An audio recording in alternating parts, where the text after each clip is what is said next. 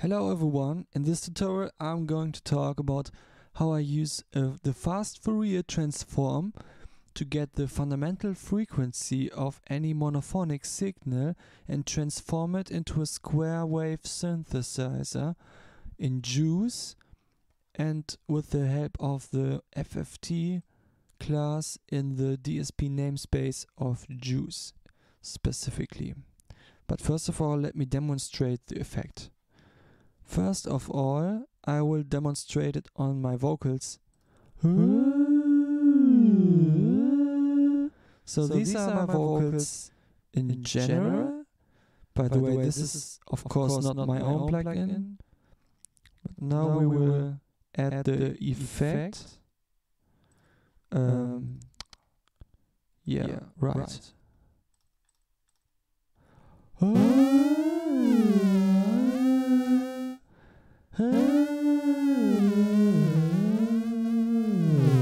Oh yeah! Oh yeah!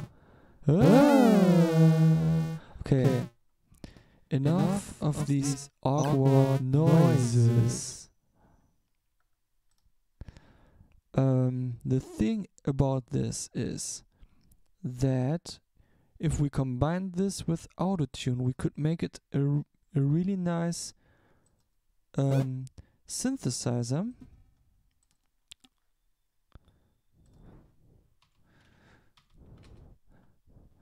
Now I don't own a copy of autotune yet, so I just use Caraway to demonstrate the effect.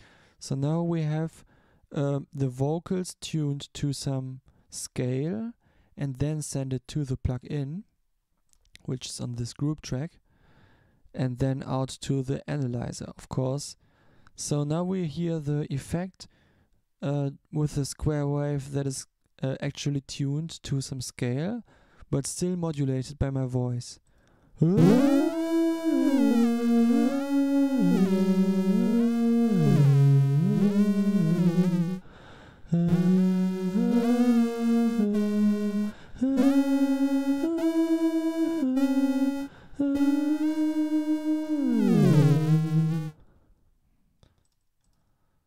I think this is pretty useful because you could compose stuff with that and just sing it to kinda make the melody. You don't have to play a keyboard anymore, and even if you don't sing very accurately, you could just melodyne it afterwards and then run it through the plugin. So this is kinda, if I work on this project a bit, could become a pretty cool synthesizer, even though it's actually an effect plugin. I wouldn't call it a vocoder because you can't hear the words anymore. However, this is how it sounds on a synthesizer. I will play you the synthesizer first and also show you the patch. You see it's just a saw wave with an LFO on the volume and a bit of filtering, and it sounds, without the effect, it sounds like this.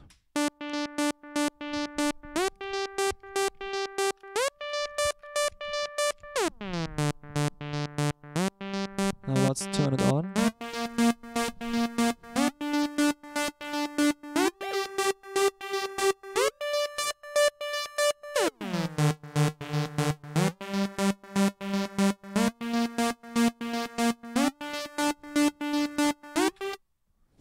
So yeah, as you can see and hear, it sounds very similar in volume and in frequency as the original wave, and it also reacts nicely to the rhythm, not just so that it has the right volume at the right time in general, but also that the fades are nice and that there don't appear any clicks because some fades are too fast or too slow.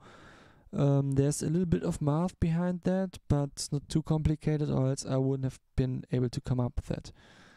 However, let's just dive into the code, and I hope that I can explain it fine. So first of all, how did I even start?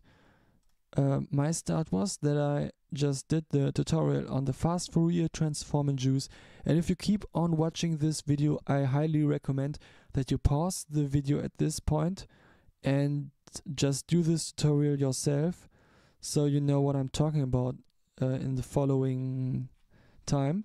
But you could also just skip doing that, because I know for certain that most people who watch tutorials definitely won't just pause the video to watch another video, no matter what the tutorial person says. It's just a little recommendation, because it was also pretty fun. However, then I took the stuff, my knowledge that from that tutorial, and made my own class out of that. And this class is not for the visuals, it's just for the getting the right frequency and stuff. So first of all, it has the constructor, which takes in an order, and the order is basically for the size of the FFT, the FFT size. The order of it basically means how many bins are there, and 10 means that it's two, what's the name for that in English? You know, when I'm writing, let us do the calculation.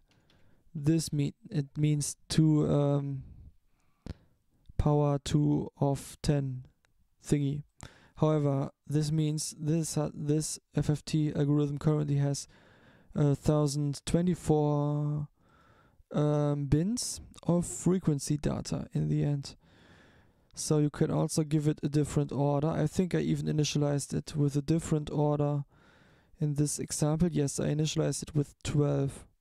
Yeah, and you can choose I deleted the with stuff that I had before. And you can choose a window type. A window, yeah, I will talk about that a little bit later. Basically, we just put the order into the variable, and then we calculate a lot of stuff from that we might use later. Some of these are not used anymore, but I will go through that some other point. And then the actual FIFO is initialized with a size, and another vector is initialized with a double size and an index value, and this is the FFT object from JUCE, and the window type, the sample rate. Of course, we don't know the sample rate at this point yet, and some other variable. You also see the variables down here. If you want to see the data type, then pause the video here and check this out. So, but we will go through that later anyway. So we have the set sample rate class, which gets the sample rate and then calculates for the sample rate the m sample rate size max diff, which is m sample rate times m size max diff, and size max diff is my name convention for saying that something is the size of the vector minus 1. That's what the max is standing for. And when it says, oh, I actually changed this name convention already. I just realized that diff is not the word that I use for that anymore. It's inv for inverted, because it's actually 1 divided by this. And I wanna be true to my naming conventions. So sorry for the delay now, but this is really important to me, so I can always read my own code. Okay, cool. Now we have m sample rate size max diff, and we can do stuff with that later. Now push samples into FIFO is a method from the JUCE tutorial, but in order to make this a class and not just write it into plugin processor directly, I felt like I had to transfer the arrays to vectors, because in the tutorial these are arrays, but I made vectors from them also. So maybe I want to change the size of the FFT algorithm at runtime. Then it would be very useful to just change this. And yeah, I don't even know if that's possible yet, but I just made them vectors because they're easier to deal with. And since I'm not so experienced yet, I didn't want to deal with arrays because they're annoying. So yeah, we pushed every sample into the FIFO, and when we look at the process block, then we find this method being called somewhere here. Yes, we put the sample in here.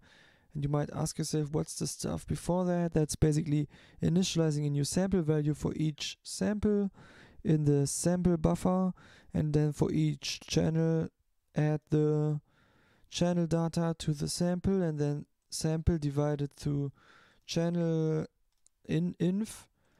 I know this shouldn't be in process block because we could calculate that once and then never again, but I didn't optimize this code yet, as you can see. Also, this makes it more readable for you now, which is cool. And then we put the sample that has both channel datas in it to the FFT analyzer. So basically we get the merged channel data into this, and then we process the oscillator that I will talk about later, and then put the oscillator data with the square wave and replace the channel data with that.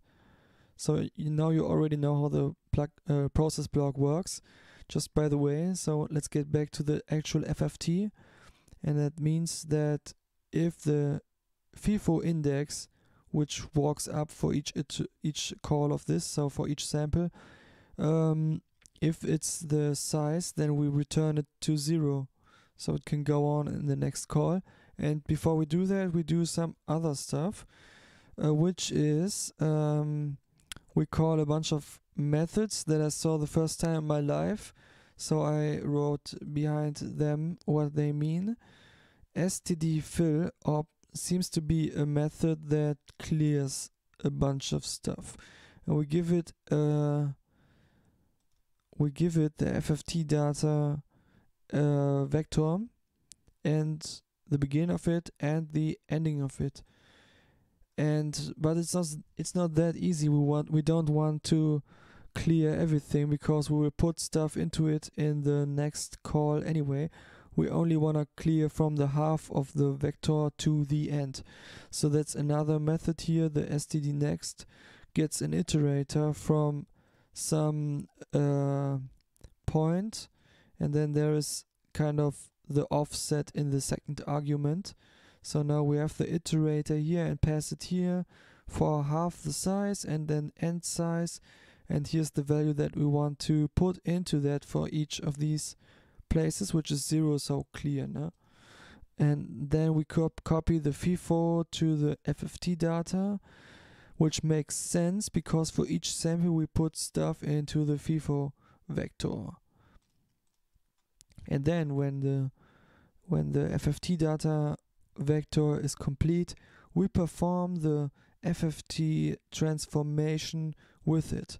Now if you did the JUCE tutorial, then this line is probably in another function. It is in the function.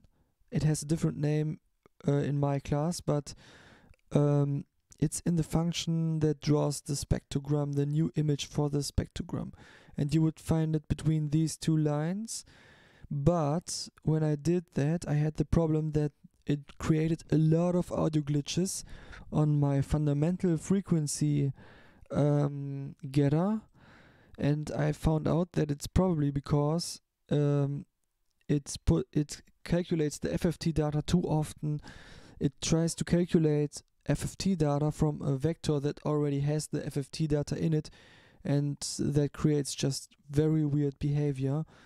I believe it's a mistake in their tutorial because it has literally no effort. I mean, it gives you no benefit to have it at that place.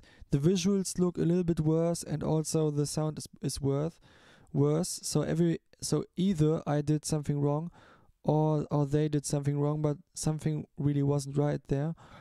When I said I did something wrong, I mean maybe I did something wrong at copying the stuff from the tutorial. Maybe I forgot something. I don't know. However, when I put this line here instead, it instantly worked very well, because now it only performs the FFT data when the index reached the size, which sounds reasonable to me. then the size, the index is being put to 0 again. So it can start off at the beginning again. Now, what are we doing to fill the FFT data with information that can be sent into the forward FFT? You might ask yourself, and that's handled by the following code. Oh, this is the same thing from earlier.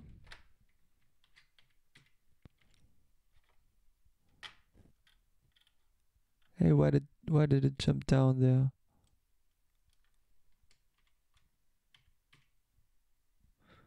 Okay. I seem to have used it more times here. I see the same mistake here, by the way. Or let me quickly change that. It's annoying to see that.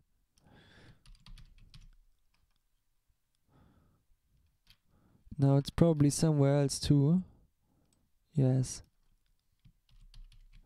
Why did I make this mistake? Even here. Well, I will do that some other time. Now it's getting too annoying to me. Sorry to waste your time with that. I will just have to keep that in mind. So we initialize a new variable called window amp, and then we want to select a window type and perform the window operation on that variable, and then use that in combination with just the sample that has been passed to the function. So let's first of all let's pretend like there is no window, which is by the way the same as no windowing, which just means 1, so no change. That would mean that we just put the sample into it just like that and do nothing else. And the problem with that is, how can I explain that without visuals? FFT always looks at a bunch of data. As you know, a vector can only have some size, and maybe the signal ends at a different phase than it would start again, and that would create a so-called discontinuity, which makes it pretend like the wave that is currently being played is a different frequency than it actually is, and that blurs the image and also the calculation in general. So we use some window to kind of round that off, and therefore we introduce fade-ins and fade-outs at the sides, and I made 2 window types that we can use here. The very simple linear type just looks at if we are at less than the half of the index, and if yes, then we scale the index in a way that it goes up, and if we're over the half, we scale it that it goes down, and that's what the second line does. And the sign type looks even easier to understand. It just takes the index, multiplicates it with this variable that is part of the size max inf p. So this is size max inf times p, basically. And that way we get a window that is based on a sine wave. By the way, the order is at the moment has this size. That's what you heard earlier, an FFT analyzer with a size of 4096 bins, but I came here to do something different. Just nice side information. So what we get now actually is we see between 0 and 1 that the signal is at 1 for the half of this range, and that's exactly how our windowing works in sine mode. It just multiplicates the signal by this curve. For this is the length of the vector. This is max -1, and this is 0. So now you understand why my formula works like that. Yeah, so we use this window to get a more accurate representation of every frequency, so to say. So now how do we get the fundamental frequency? In order to get the fundamental frequency of a signal, we want to get that index where the magnitude that has been calculated by the FFT is the highest. So I made a little for loop here that goes from 0 to the half the size of the vector, because for some reason that I don't know yet, the actual magnitude values are only oh yeah, I actually know why. But first of all, the actual magnitude values are being put in the first half of the vector, and the second half has the phase values, but I didn't deal with them yet, so I can't tell you anything about them. I have not a big idea about what that actually means yet. Sorry about that. So yeah, we get the index where max is where ABS of the current sample is the highest. We use the absolute values. By the way, let me use the standard library for that. We get the maximum values out of this by using the rectified samples, because otherwise it would not go up if a wave had the amplitude -1 or anything, you know. And -1 is a loud wave. If it always goes between -1 and 1, that means it's loud, so it does have to go up if it sees a negative number and not stay where it is, right? So we let this value go higher and get the maximum value and its index, and we multiply this index with the sample rate times size max inf. Man, why did I do this mistake so much? Wasn't it? Yes. Yeah, I only used this variable at that specific point, and I think I calculated here, yes. Now you see how things come into place here. So why I use all these variables, especially why I calculated here, so I don't have to use it, do it ever again.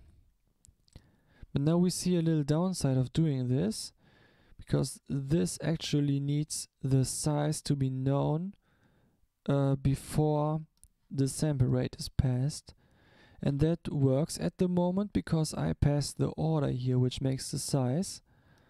But if I made a function that lets me choose a different size later by choosing a different order, then this function would have to call set sample rate.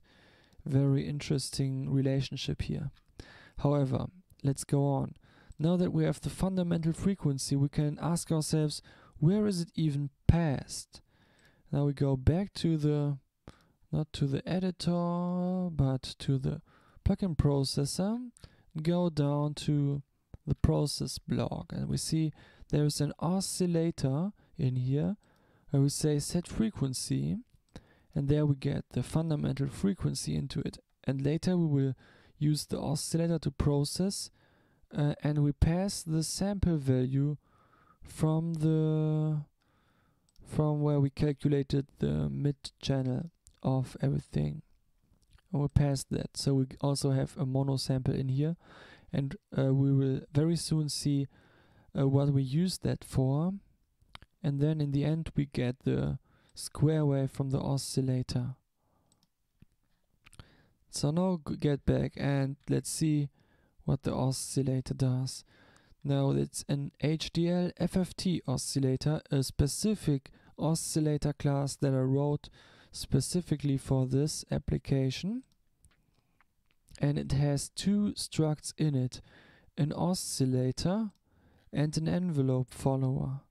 And that's, now you see why we pass the amplitude data from the process blocks sample stuff, because we will use that for the envelope follower later. And we have an enumerator waveforms for the different waveforms that can be accessed later.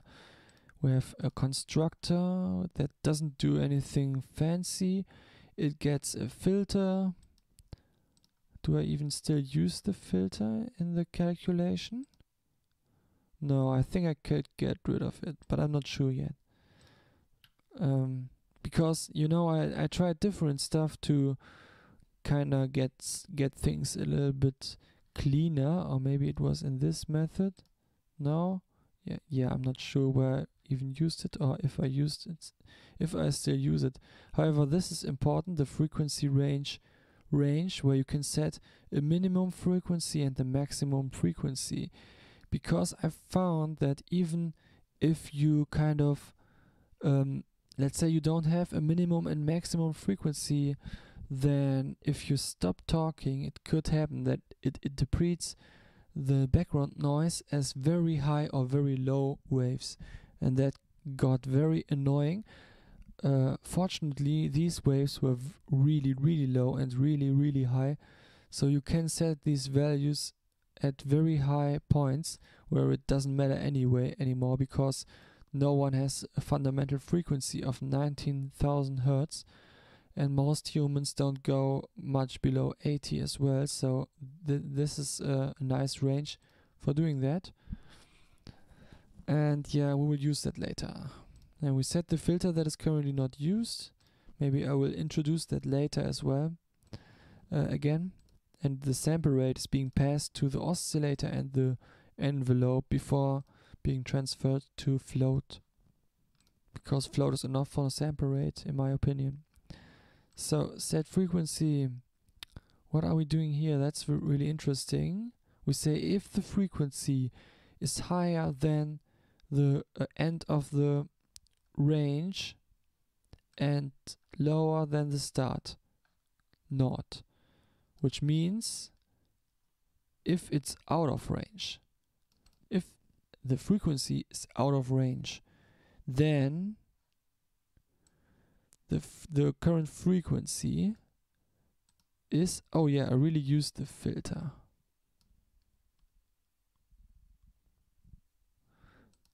No, wait, this means if it's out of range, and the not makes it if it's in range. Sorry, I was just a little bit confused. So basically this asks if everything is in range, then move the frequency on, and I can make this a little bit easier, I just saw. Now get to the next frequency, but only by the amount of M filter. Yeah, that's what I used the filter for. Yeah, sorry for that. I thought I didn't use that anymore, but I actually do. So let's pretend the filter is 1. That would mean that we just immediately go to the new frequency. And if this is 0, then we would never change the frequency. We would always stay on M frequency, so it would stay on 0. So we can use this to decide the retune speed of the oscillator, basically. Yeah, that would be a better word for it. Maybe I will change that later. But filter tells you more accurately what it does, because it actually filters. It's kind of like a low pass filter on the frequency line or wave or something. However, then we set the frequency in both things. Why do we have to set the frequency in the envelope follower, you might ask? We will go to that very soon. Then the process method is being called for every sample, and it passes the sample to the envelope to get the envelope from the envelope follower. So just by passing the current sample, we get a new envelope data, and the oscillator also does its thing. And then we can get any kind of wave. What's the problem about this?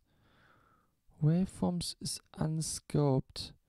Prefer enum class over enum. Really? I should use enum class. Then why did it work? And why does this not work? I already hate it. Let's just keep things the way they are as long as it works. So yeah, here we have the different cases, whatever is being transmitted here, and then we just return that. together multiplied with the envelope. And this is used so the waves are not continuous forever, so that they are kind of louder and quieter depending on how loud the input signal actually is. But we don't take the input signal just the way it is, because otherwise it would create its own waveform, obviously, because it's a wave. So we kind of have to flatten it in a way that it will still lets everything sound like the way it actually is, but with a right volume. And you heard it. It works very well, and I will show you why it works so well very soon. And I'm very proud of my solution there, because it's a very neat one in this time. But first of all, let's go to the oscillator. The oscillator is really simple. It's just an oscillator with only 3 variables. When you set the sample rate, it calculates m sample rate to inf, so it's 2 divided by sample rate. And when you set the frequency, it calculates m sample rate to m inc by frequency times m sample rate to inf. And then in process, it just goes on with the index, and if the index reaches 1, it sends the index back 2 by 2. So really simple oscillator stuff. And then we get the sine wave, get the saw wave, or get the square wave by doing these very simple calculations here. I will also add some other waves later, but I thought first of all let's just add the simplest waves of all time. Yes, I know I didn't make this a wavetable. I know it would be a little bit better to use a wavetable here, but I wanted to keep things very simple while experimenting with the FFT algorithm. I didn't want to spend too much time on the details of everything else yet. Now the envelope follower is a little bit special though. It has an attack and a release value with a default, so you don't have to use set attack and set release from anywhere else if you don't really want to. But if you want to, all it does is gets the parameter that you sent in and says 1 minus the parameter, and the parameter can be anything between 0 and 1, so it's a really easy to use function. Then when we set the sample rate, it just puts the sample rate here, this time without any fancy stuff, because in set frequency we calculate the cycle, the length of a cycle, by saying m sample rate divided by the frequency. Because as you can see, there is an index, and this time we want to use this index to go on like a normal index. Even though it's float, it will always go on by 1.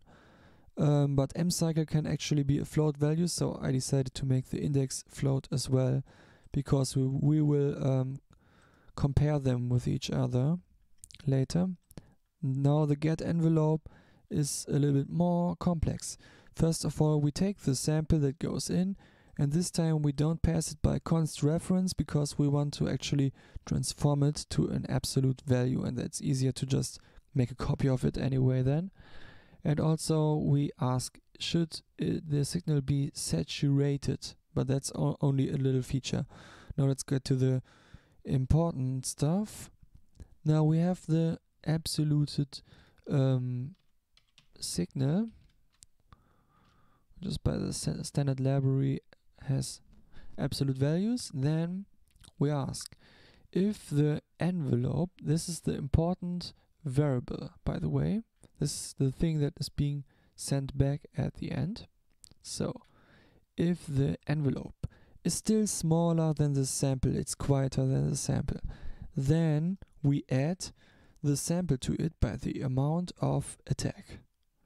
And now you see why attack is a variable between 0 and 1, because that way we can easily just say, yeah, for low attack values we want it to be really fast like in a compressor, and for high attack values we want it to be really slow. And that's why I did 1 minus attack and not just attack. And also the index is being reset to 0, because you will see what we use the index for very soon. Now let's pretend M envelope is actually higher than sample. So we go into the else block, and in the else block we care about if M index is still smaller than the cycle. Then we count it up. Actually, I used too much space here. This is not necessary.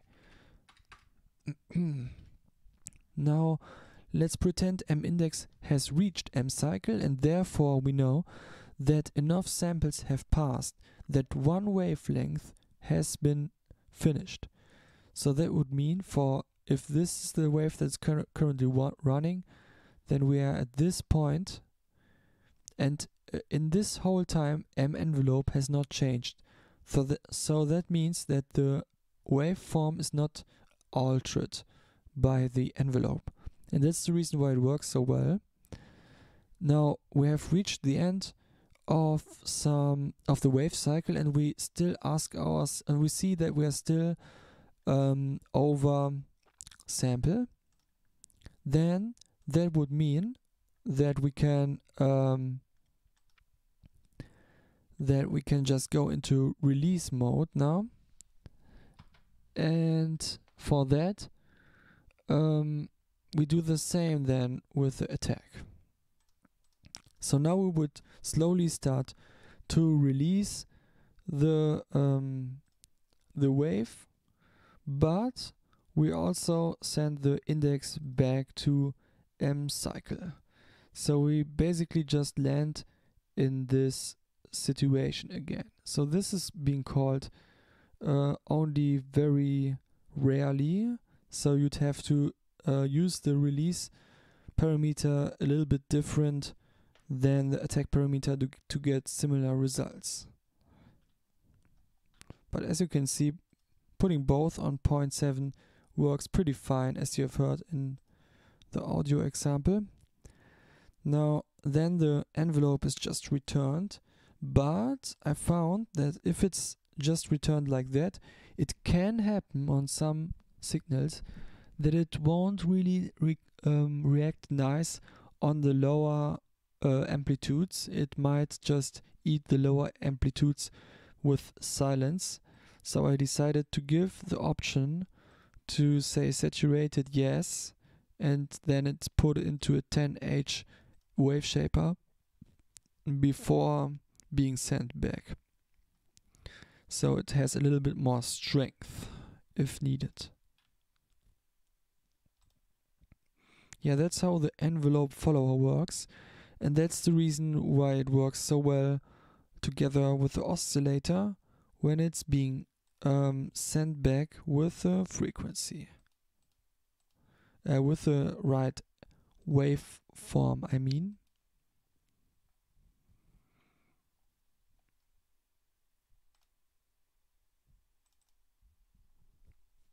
Yeah, in prepare to play, of course, we set the sample rate. Well, that's basically all there is to it. And yeah, it's pretty easy. In process block, I already showed you what it does. And I like about my implementation at the moment that it's finally really easy to get the fundamental frequency of stuff and do fancy stuff with that. And I don't like that some of the stuff is still not optimized, but all in all, I'm really a little bit shocked by how easy this all was.